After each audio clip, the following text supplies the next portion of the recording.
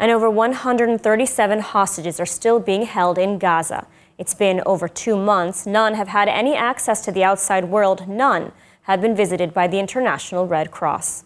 Criticism against the organization is mounting here in Israel and around the world. And for 9 consecutive weeks now, protesters have gathered outside the Red Cross offices in Washington, D.C. to call to bring the hostages home. ILTV's Emily Schrader was at this week's rally. Let's take a look.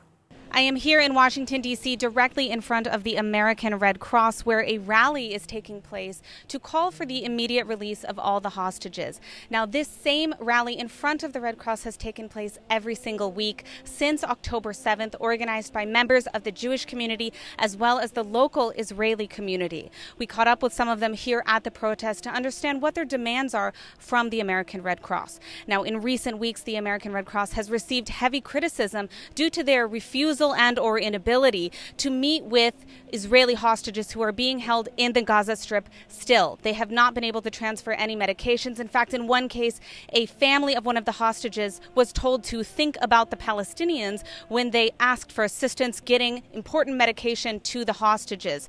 As a result of the differentiation between hostages in other situations, both historically and through today, and the Red Cross's treatment of Israeli hostages, the criticism is only mounting with every week. Every day that 138 of our brothers and sisters are still held in captivity. Why? They're not even military prisoners.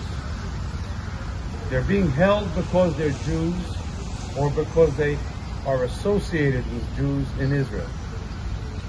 That is their crime.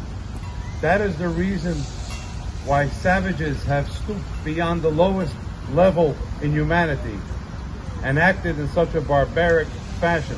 Okay, so we are here in front of the Red Cross, and here with me is Vered Gutman, who is one of the organizers of this weekly protest. Now, Vered, I want to hear from you. Why are you guys here? Why are you here gathering every single week? This is the 9th week, actually, that we are gathering, and we usually have about 200 people every single week.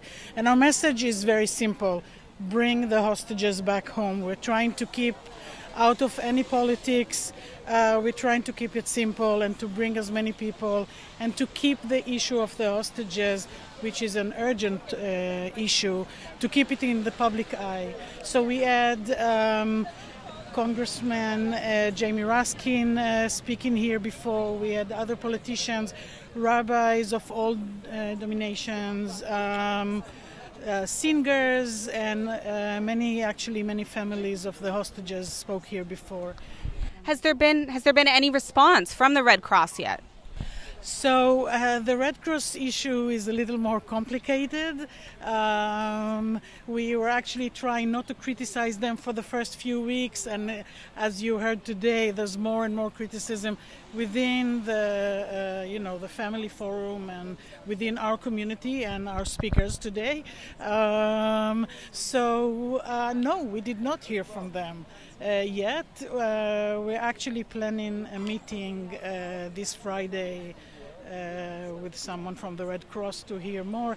I know that the forum is meeting with them too. I mean, it's not only us, but we're trying to do what we can from here.